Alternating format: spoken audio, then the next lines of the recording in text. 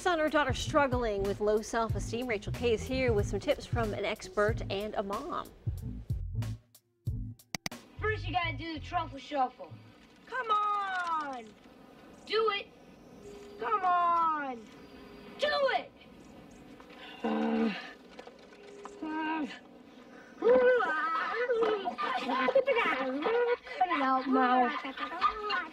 The Goonies probably did not help Chunk's self-esteem or his love for baby Ruths. And as a parent, what can you do to improve your child's self-esteem? Life coach Sandy Weiner is joining us via Skype this morning. Good morning. Now, what if your child has issues with food? What examples would you offer for a parent? Hey, Rachel. So it's really important that you handle food issues with delicate care. When my daughter was about 10 years old, she started to put on some weight, which is normal for that age. And I wouldn't have said anything to her, but she came to me and asked for help. She wanted me to create a symbol that would help her to stop overeating at the table. So I pulled my ear, just like this, and it would stop her from taking a second helping, and that really worked for her. So you got to figure out what works for you. That's a great tip. Now, would single parents handle this situation the same way?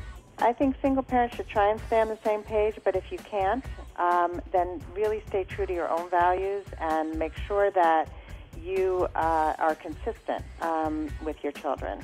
So what's the most important thing a parent can do? How can they set a good example for their kids? I think you have to model good self-esteem and good food-related issues for yourself. So don't talk about your, spare tire or whatever it is that you don't like about your body. Don't stand in front of the mirror and say, ugh.